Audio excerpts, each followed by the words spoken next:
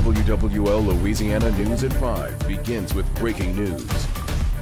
He has served time in prison a number of times for committing sex crimes. And now former model and actor Dean Kelly has been arrested yet again on similar charges. Take a look. This is his most recent photo from the sex offender registry. The 52-year-old is accused of attempted third-degree rape and sexual battery. This video is from when he pleaded guilty to 2 counts of sexual battery of a 14-year-old in 2013. He also took a plea deal in 2005 after being accused of raping 2 teen girls. Back in the 90s, Kelly appeared in Aerosmith's video for Crazy with Alicia Silverstone. The most recent alleged incident happened in October, about 14 months after he was released from prison for the prior conviction.